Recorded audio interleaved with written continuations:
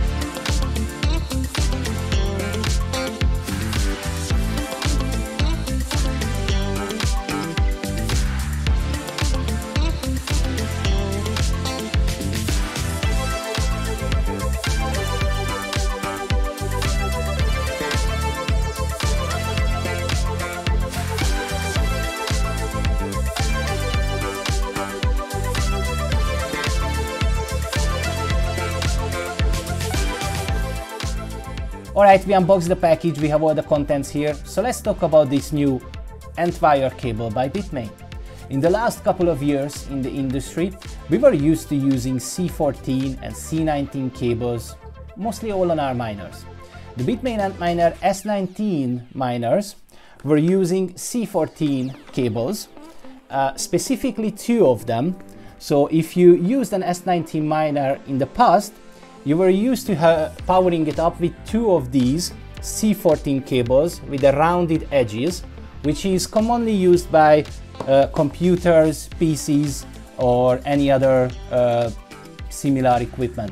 Ice River, in the other hand, on their recent new large and powerful miners, they started using these C19 cables.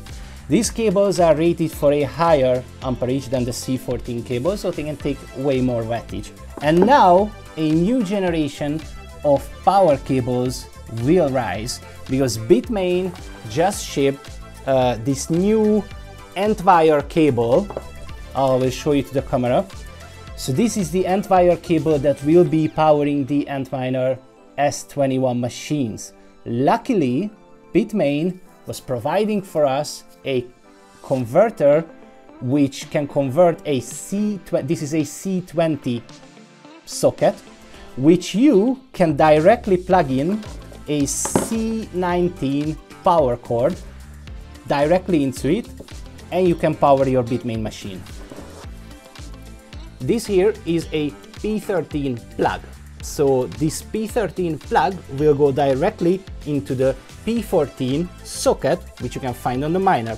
So let's align the colors. We know that we're gonna do it this way, and just directly connect it until you hear a click. And there you go.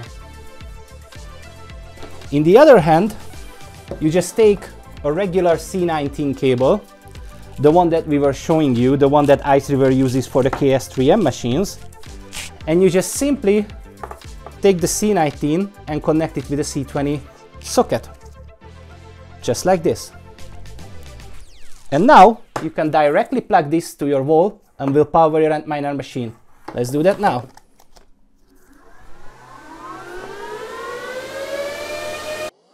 Alright guys, we put the miner in the mining room so you can hear my voice. Let's set up the miner. For today we are going to use NiceHash pool. NiceHash always gives you a slight more profit with your ASIC miner, especially with Bitcoin mining, than any other pool. So first thing first, always identify the IP address of the miner. We go to our client devices and we look for something with Antminer. It's always called Antminer. So this is the IP, we know this. We're gonna search for it. Default login, Antminer, always root and root. Same, root and root. Once we log in, we see the miner. We already set this up, but for the video, we're going to set this up again. First, we go to the settings page, and this is where you can set up your miner into your pool details.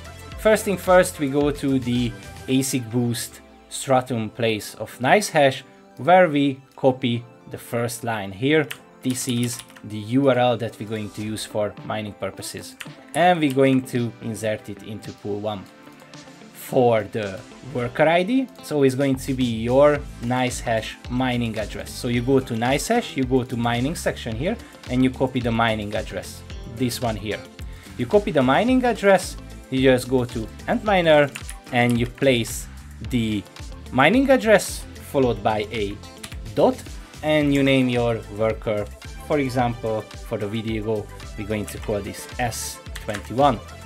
And then the password doesn't matter, you can just leave it at an X, not gonna make any difference. And when you're done, you just click save, and it's gonna save your pool details.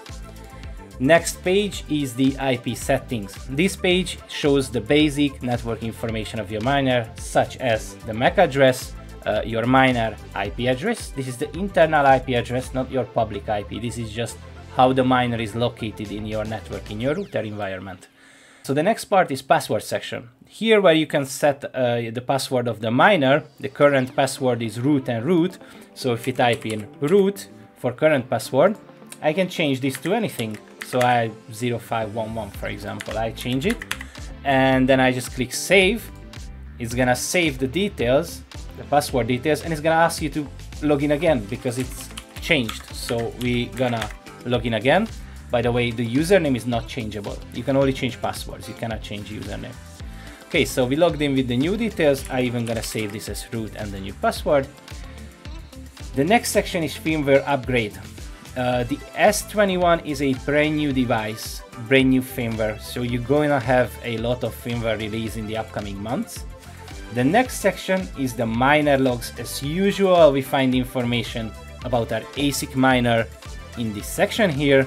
So chain operation, hashboard operation, when the miner starts up, you see that it's usually initializing power, which usually takes up to 2 minutes. And then it sets up the hashboards, and if everything is correct, it hashes. If you have any issues, you will be able to identify your issue by the Antminer log section. So last page, the home dashboard page, of course. The miner hash is at 203 terahash, a little bit above the rated hash rate, which we're always happy about. Here are our pool details. You can find all the separate hashboards here, so the number of chips, any hardware error, if there's any, the gigahash, how much gigahash they hashing, temperatures, inlet and outlet temperature, fan speed, of course, the different fan speed individually, and little more information. Here you find the serial number of your miner, MAC address, and of course IP and firmware version. That's it guys, thank you for watching as usual, and I see you at the next one.